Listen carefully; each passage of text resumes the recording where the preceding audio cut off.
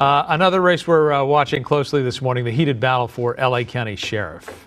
KTLA's Megan Tellis live in downtown LA with the latest on this race. You're not frozen. Good morning.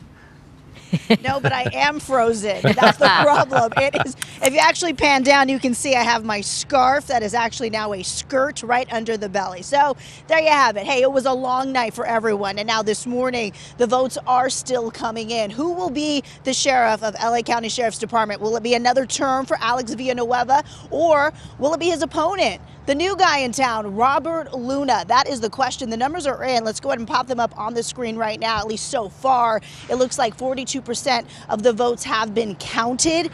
And right now, Robert Luna continues to be in the lead with 57% of the votes compared to Villanueva's 43%.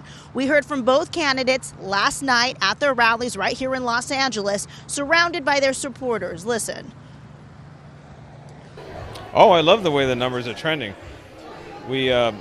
They've done 2 updates, and both updates we've closed the gap, and there's a lot of updates to go. So the night is very young. It has been very clear to me, going again through the entire county, listening to our residents, that they want change.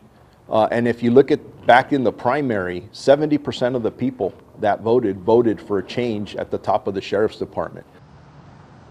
4 years ago, Villanueva was a retired LA County Sheriff Department lieutenant. He won in an upset victory over then Sheriff Jim McDonnell, becoming the first to unseat an incumbent in over 100 years.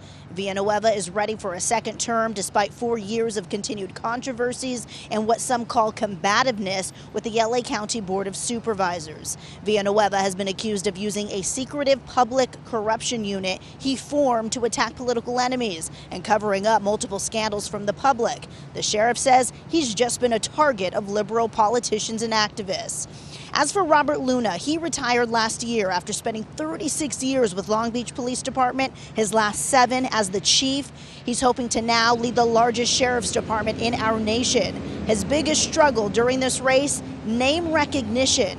Despite many not familiar with Robert Luna, he has received endorsements from all 5 LA County supervisors and the candidates he beat in the June primaries. If he wins, he takes over next month. Luna has led Villanueva in the polls for months now. How does this race end? That is the question. I'll keep you updated. Outside of the LA County Sheriff's Department in downtown, I'm Megan Tellis. Frank and Jess, back to you in Hollywood. All right.